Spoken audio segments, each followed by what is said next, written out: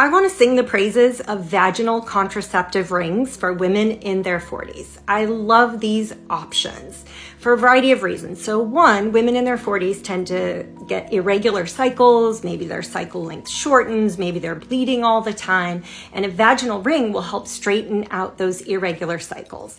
It lessens cramps. It provides a little bit of vaginal estrogen because it's not uncommon to develop some vaginal dryness in your 40s, especially late 40s.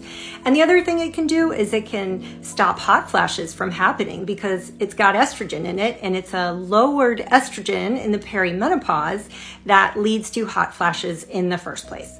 The other benefit is it doesn't lower your testosterone nearly as much as an oral contraceptive pill, and low testosterone can cause low libido and also vaginal dryness. The rings are easy, they're not permanent, they're definitely my favorites.